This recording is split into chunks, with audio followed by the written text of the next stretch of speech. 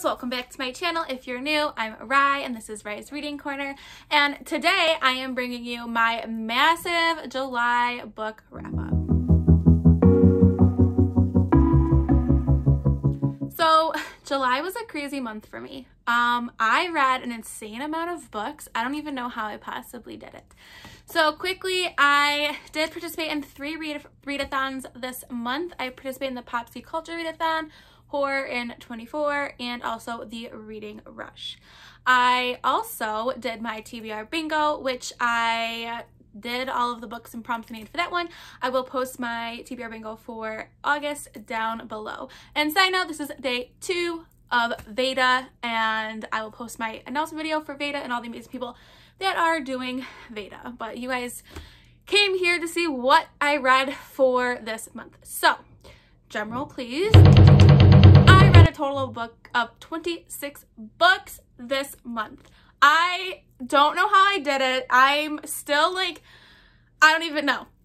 But I won't lie, I'm really proud of myself. 26 books. That is ridiculous. I've never read that many books in a month, and only 2 of them were audiobooks. And it was actually the first time I've really ever did audiobooks. This month was like a big deal for me. And the books I read were great books. So I had a total of 2.5 stars books, total of 4 3-star books. I had a total of 3 4-star books, and I had a total of 17 5-star books, which like I never give that many 5 stars out. That's just how good this month was. And I apologize for this lovely empty bookcase here. I just literally took down so many books. So I figured what we will do is I'll start with my lowest rated books and build up to my 5-star books. I will try to go through this as quickly as possible. So a lot of these books I read in vlogs, so I kind of already have talked about them. Plus it's 26 books. That's a lot of books to go over. So let's start with my 2.5-star books first. So my first 2.5-star was Stephen King, The Mist. This is one of his like novella type books. This is about a small town in Vermont, or no, Maine, a small town in Maine that has like this mist that comes after a storm. At first they think it's just like a normal mist, but you know, it's Stephen King's world. It's definitely not normal. And once it comes and gets you, it kills you pretty much. So this is the story of a really pretty much focused on a husband or a father and a son and their try to survival through like a grocery store. There were things I liked about this, but some of the choices I feel like in this book were so unnecessary, and it just made me really, really angry reading this book, and it had nothing to do to add to the plot. It just made me so mad. If you've read this book, you probably know exactly what I'm talking about, because while I was going through other Goodreads reviews, they said the exact same thing, that that part of the plot was completely unnecessary and aggravating and insensitive and just terrible. So 2.5 stars, Stephen King, The Mist. My next 2.5 star, which I was really disappointed about because I really had high hopes for it, was The Silver Lining Playbooks by Matthew Quick. So this was one of my favorite movies actually, but I was so disappointed through this book. I felt that it was very, very slow, and I felt like the first half of the book was really disconnected and disjointed from the second half of the book. So if you're not familiar with this story, is about a man named Pat who experienced like a traumatic event with his wife. He caught her cheating on him, and he goes into a mental institution. He's there for several years and comes back and still thinks that his wife is going to be in love with him, that he's waiting for him. So this is his story of him outside of the mental institution trying to adapt to life again and trying to kind of like win his wife back. But it's more complex than that. He meets a girl named Tiffany who kind of tries to help him through there. There's some like dance stuff, like they participate in a dance competition, which in the movie that was like such a big part, but in this book it's really not. I feel like their family is a huge Philadelphia Eagles fan, and it's a lot about football too, this was more football I feel like centered versus the movie. I personally liked the movie better. I don't know if that's a popular opinion or not, and I usually am not someone that likes the movie better than the book, but I did not care for this, and so I only give it 2.5 stars. So next we're gonna go over my 3-star books that I read this month. And so a 3-star for me is not a bad review, like a bad score at all. It's just that I didn't like love the book, but I didn't dislike the book. So the first one is a middle grade book that I read for a prompt for one of my readathons, and it was Goosebumps, Welcome to the Dead House. So this was like going down memory lane, and they are really still kind of creepy. Like these scared me as a child, and I see why. Like it literally is about dead children and dead people living in your house and trying to kill you to join them too. Like that's weird. And the dog dies. I hate when animals die in books. It makes me so sad and angry. Okay, I'm done now. But yeah, I understand why this was creepy and why it terrorized me as a child. I totally get it. It is very bizarre and creepy. So I did give it 3 stars. Like, I mean, I feel like it's hard to give a middle grade that's such a simple book. Like, it doesn't tackle, like, a complex issue, or, like, it's not, you know, it's just a good, enjoyable read and a creepy read. So I gave it 3 stars. So the next book completely took me by surprise. This was for a prompt where I had to read a random book, and I literally closed my eyes at a bookstore and picked a book. I was really hesitant about reading it, but I actually really enjoyed it, and it was called Adorkable by Cookie O. Gorman. I gave this 3 stars. So it's about a girl named Sally who's really never had a boyfriend before. She calls herself kind of like the dork and part of like the adorkable. And her best friend is like the athlete at this school, really super popular, and they end up fake dating to get everyone kind of off her back to stop setting her up on all these dates to try and get her someone. You know, they end up falling in love. It's a cute romance story. I found it was a really quick read. I did enjoy it. I thought it was fun. It's really over the top, like with this boy right here. His name's Bex. He's like the hot honcho guy, but like the girls are like asking him to marry him from like the soccer field. He's like throwing his jersey out stuff. It was just like over the top, and that kind of like got to me. But it was a funny read, and it was cute, and I was pleasantly surprised, and it was 3 stars. So the next book, which is kind of the opposite, like that one I had lower expectations for and ended up being a lot better than expected. This book I had higher expectations for, and I kind of was let down. And that is I Killed Zoe Spanos by Kit Frick. I do want to say how beautiful this book is. I believe all the first editions came with the blue sprayed edges, which sprayed edges I feel like finding in the United States is really difficult. So I saw this on someone's booktube channel that they had gotten an arc of it and hadn't had a chance to read it, but the premise sounded really interesting. Then when I saw it in the bookstore with blue sprayed edges, I knew I had to pick it up.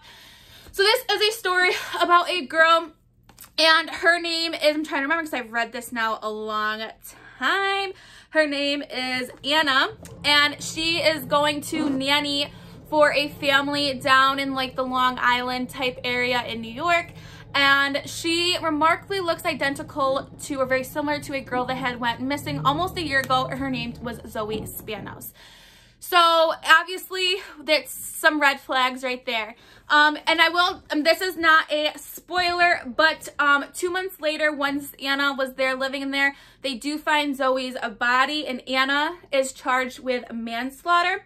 However, her confession doesn't make sense, and there's a lot of holes in it and does not match up with the autopsy results. So this story goes back and forth between the past leading up to Zoe's disappearance, and then it goes to present day with Anna is in jail. There is also some podcast elements in this book, and that actually was my favorite part of the story, was the podcast elements. The things I didn't like about this book, I thought it was slow in the beginning. It definitely got better towards the end. There's really nothing that I did not like about it. I just wasn't totally enthralled with it like I was hoping I was going to. It has a trope in here. I'm not going to mention it because it will give away part of the book that I don't generally like. So part of that kind of aggravated me because I just don't like that trope in general. But it wasn't a bad book. So I Killed Zoe Spanos, 3 stars.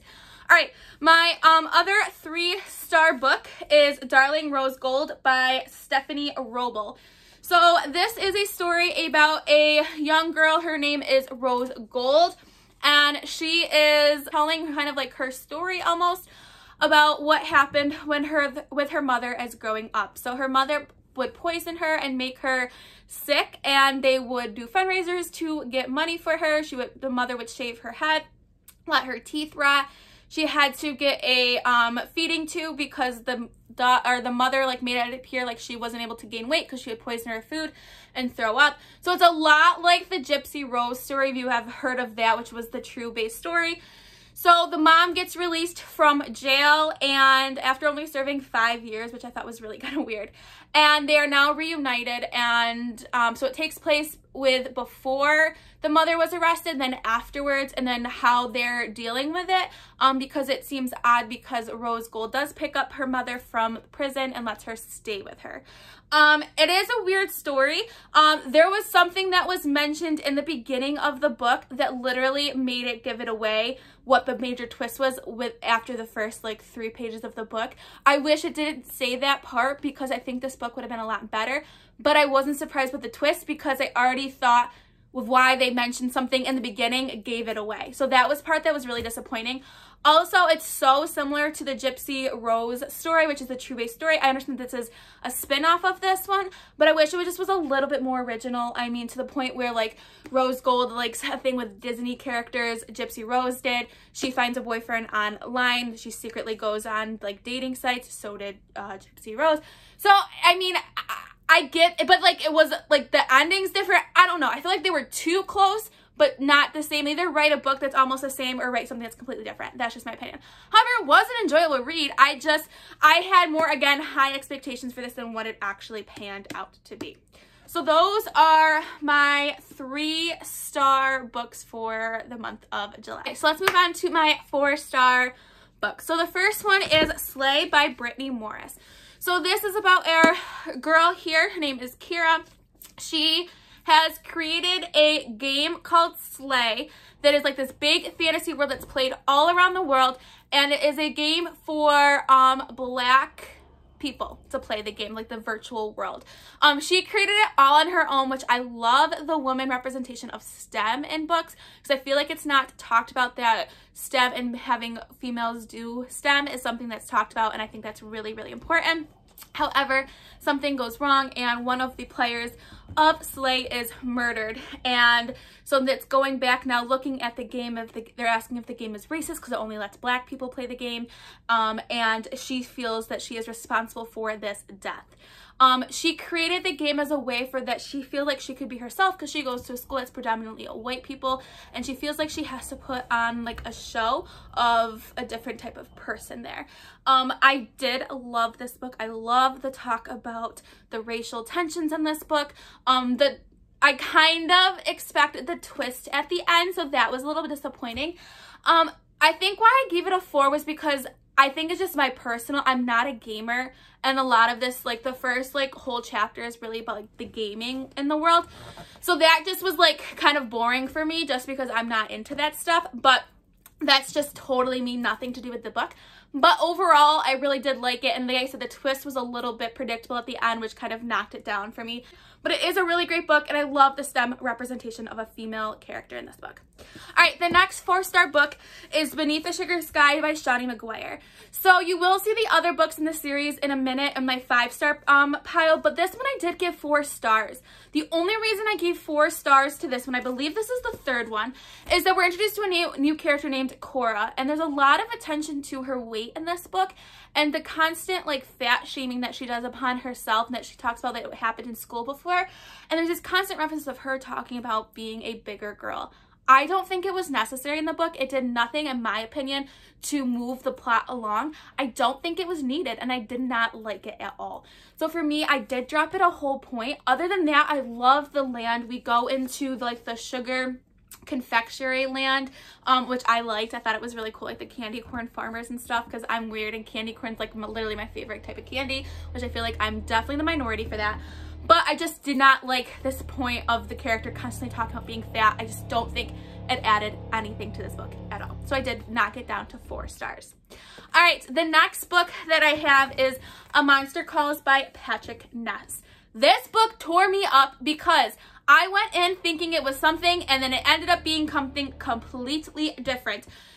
So it's about a boy named Connor who has this monster, which you hear really creepy, shows up at his house every day, and it's like this nightmare that he keeps living with ever since his mother started cancer treatments. And the monster is like really weird, like you see right here, like something with like the trees. It's super weird. And the drawings in this book are amazing and creepy. Like there's literally in the beginning a whole page dedicated to like toenail, like it's so weird, like it's so pretty. I love just the book itself. I think it's so nice. Like look how creepy that is. So kind of it reminds me of like the A Christmas Carol or Christmas Story, where like the ghost comes and like brings them to like different things, and it's kind of like what happens in here. I did like the story. I found it super sad. It's not like a happy, uplifting book. I really did like it. I honestly don't know why I gave it 4 stars. I read it for a while ago. I probably is more like a 5-star book now that I'm thinking about it. But it is a great book. It is sad. It does have trigger warnings for parents of passing and cancer, things like that. It's an emotional read, and it's weird and kind of creepy at the same time, but it was pretty good. Let's now move on to the 5-star books I had for the month of July. So the first one was Kira Cass, The One. I gush over this book. It is my guilty pleasure. I love this first 3 books of the selection series. So this is the final one that's really kind of stars Maxon and America and Aspen. I just love this story once again. I don't know why I love it so much. I feel like it's like such a YA type book, but I stress about this book, stresses me out. I love the love triangle in here. And I just love Maxon and America together and their kind of stressful relationship they have. But this is kind of towards obviously the end and more of the tensions that are going on in their country. And I really like that we really get more of the rebels in this book, because the one group of rebels, which I won't say, I really like, and I like their teamwork with each other. So this was a 5-star read for me. All right, the next one was actually the first book I finished this month. So I started the book on a good note, which is Girls of Paper and Fire. In this book, the people are broken down into 3 different castes. So we have the Moon caste, who is like fully demons. They're really the ones that are high prestigious in this kingdom. We have the Steel caste, who are half human and half demon. And then we have the Paper caste, which is fully human, which are pretty much at the bottom of the totem pole. So what happens every year is the king gets paper or girls, and they call them the girls or paper girls. And they are pretty much the king's concubines. And it's supposed to be like this really prestigious thing. But our main character gets picked late because they found one of the king's like soldiers that sees her and her really beautiful eyes and brings her into the kingdom. However, she does not want to be there, even though it's supposed to be something that's really prestigious, and she fights back. There also is a female-female romance in this book. I just loved it. It was a really quick read. The world building in this book is so amazing. Like, I had a great picture in my head of what this kingdom looked like, and for someone that's not super like familiar with fantasy, I think it did a great job at building that, and I really understood the book, and it was amazing. Okay, my next 5-star read was a book that literally broke my heart. I listened to it as an audio originally, and then I had to go buy the book because I loved it so much. And it's called Monday's Not Coming by Tiffany D. Jackson. If you're looking for a hard-hitting YA contemporary, you need to go read this book.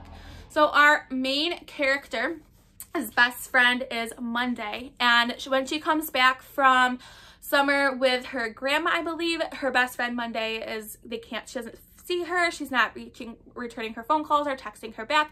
So she thinks it's really odd. When school starts, she never shows up at school either. She keeps asking everyone, like, where is Monday? Why, where is she? Why isn't she coming to school? And kind of everyone just kind of blows her off. There is one teacher in this book that does pursue it and try to see where she is, but kind of no one follows through, and everyone's kind of lets Monday down.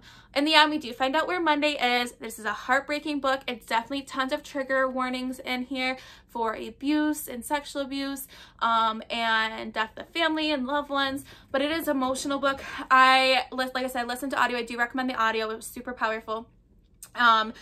And yeah, so even though it is a longer book, especially for contemporary, it's over 400 pages, it was just amazing, and I definitely will be picking up more of Tiffany D. Jackson soon. So my next 5-star read was The Year of the Witching by Alexis Henderson. This book is chef's kiss. So effing good. It is her first novel. Does not read like a first novel. I read this book in one day. So it's a weird like cross between The Handmaid's Tale and like The Crucible. So weird. So this lives in a society where it's kind of like a cult too, and it's called Bethel, and the prophet is in charge. He is the word of it. And so we have our main character, Emmanuel. who is kind of looked down upon in their town because her mother had a relationship with one of the people from the outskirts who were the black people in this town. And after she came back and she was pregnant, she was pretty much disowned and she ran to the woods, which the woods are forbidden because they were known that's where the witches live. She comes back, she tries to kill the prophet. Obviously that doesn't go over well. She ends up dying. So does her father. And so her family is left to shame once Emmanuel is born. So in this society, it is seen once you get your period, you're seen as a woman, and then the prophet may actually take you as a wife, which is like the most prestigious thing ever. However, she does not want anything to do with that. So this is the story of witchcraft and crazy laws, and I literally don't even know how to explain this book. I love the side characters in this book as well. They're amazing, and I feel like I'm really not doing a good job at explaining this book, but it is so good. And actually I tweeted about this book and the author tweeted me back and she said there's a sequel coming along, which I'm really excited because the way this ended was like perfect.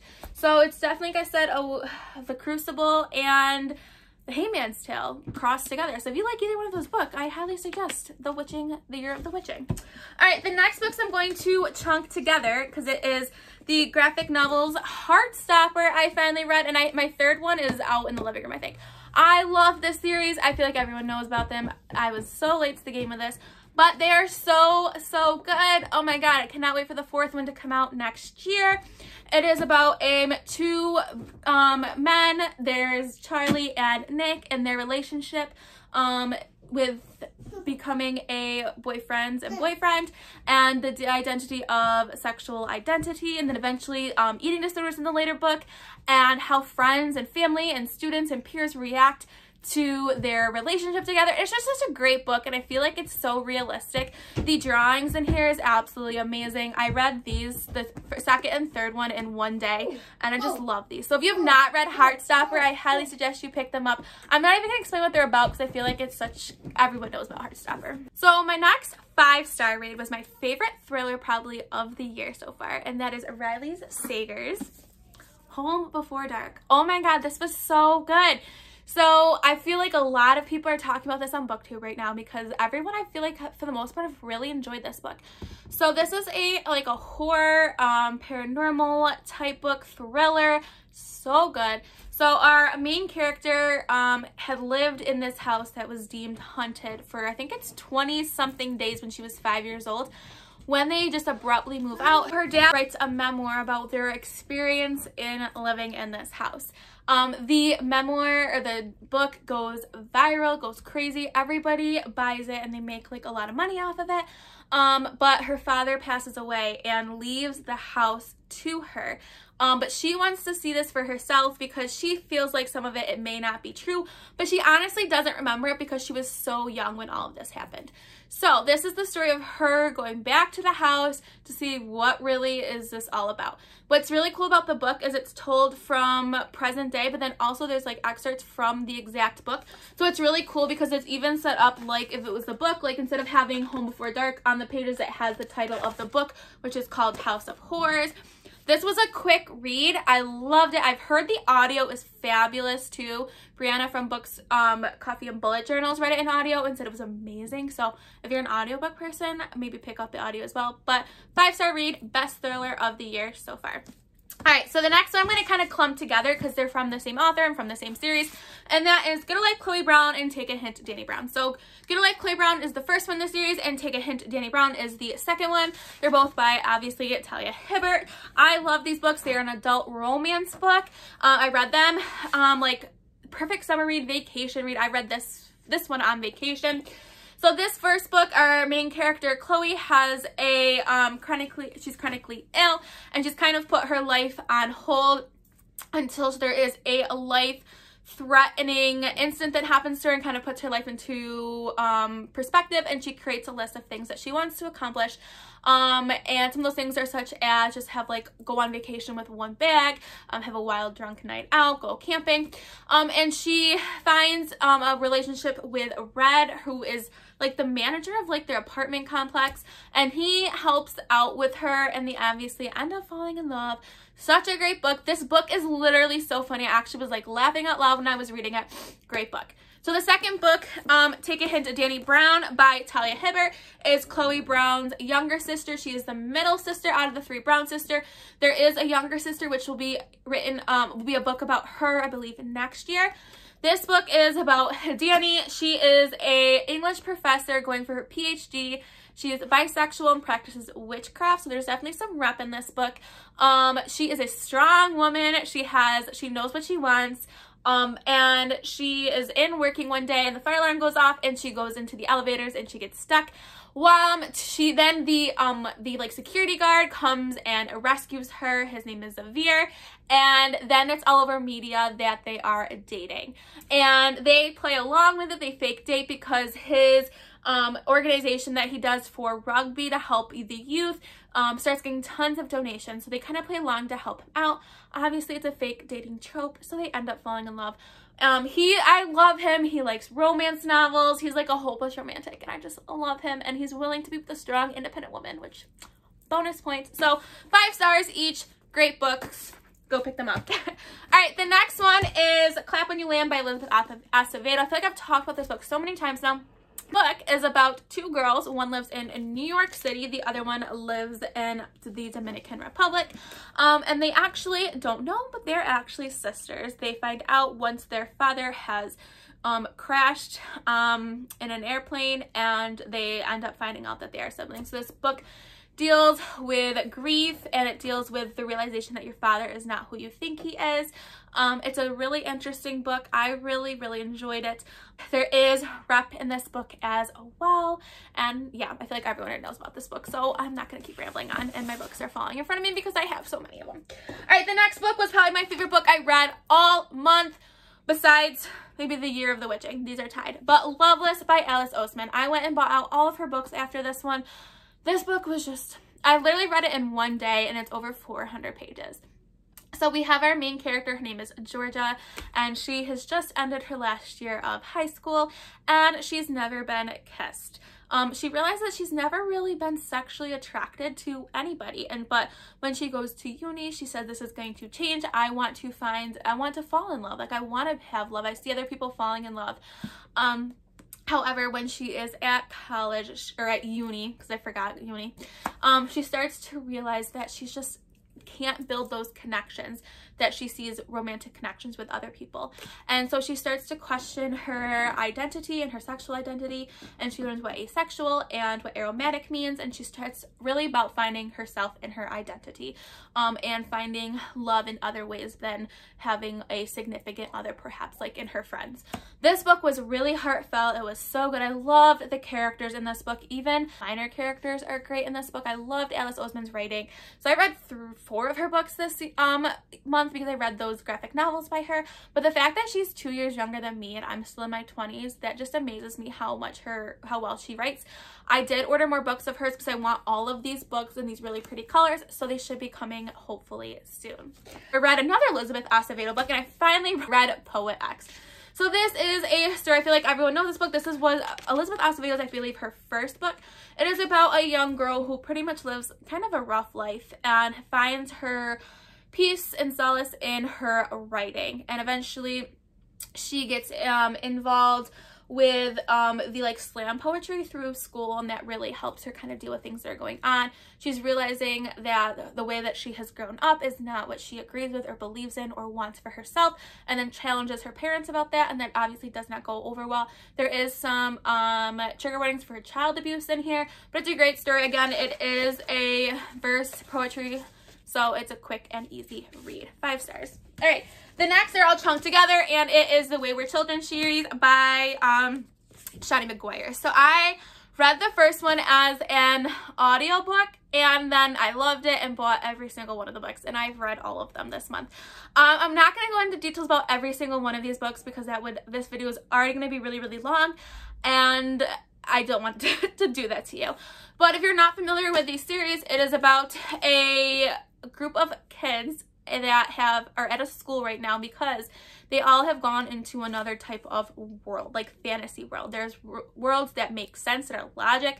There are worlds that literally things are made of candy. There is vampires, there is skeletons, there is candy bugs flying around. I don't, like, each world is so different and I love them. So the first book is more of like, I feel like an introduction to the whole concept, but the books afterwards kind of go back and forth between focusing on just one of the students and then their life prior and in the land before coming to the school. And then some of them are about more of all of them, what takes place in the present day at the school. I really love these books. I'm obsessed with them. I believe there's another one coming out next year, and these were my first experience with Johnny McGuire. Again, I tweeted her and she retweeted me, so it was a really cool month like that. So I loved these books. If you have not read the Wayward Children series, if you like fantasy and going into different worlds, I highly suggest these books. That was insane. That was a lot of books. I'm sorry this video is probably really long. I maybe should have done it like a mid and like end of the month ones, but there we go. So let me know how your month of reading went. I would love to know how many books you read this month, what your favorite books were, what your least favorite books. Post down below.